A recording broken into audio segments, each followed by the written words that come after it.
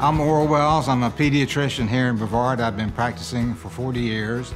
I'm on the steering committee with Blue Zones Project Brevard, and I'm their chief cheerleader.